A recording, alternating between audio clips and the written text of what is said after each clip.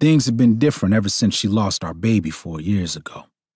She went into labor at 18 weeks, and that nearly destroyed us. We never expected to have to bury a child, a baby boy. Trying to overcome the heartache took a toll on our marriage. It was like she started detaching from me then. In true Lazarus fashion, when it came to the woman I loved, I blamed myself for not being sensitive and compassionate enough, although I was hurting as well. No matter what I did to try to make amends and bring us closer, nothing helped. She stormed out of the room, leaving me here in my sorrow. My marriage was over, but I refused to accept it. I left the room as well, in search of her.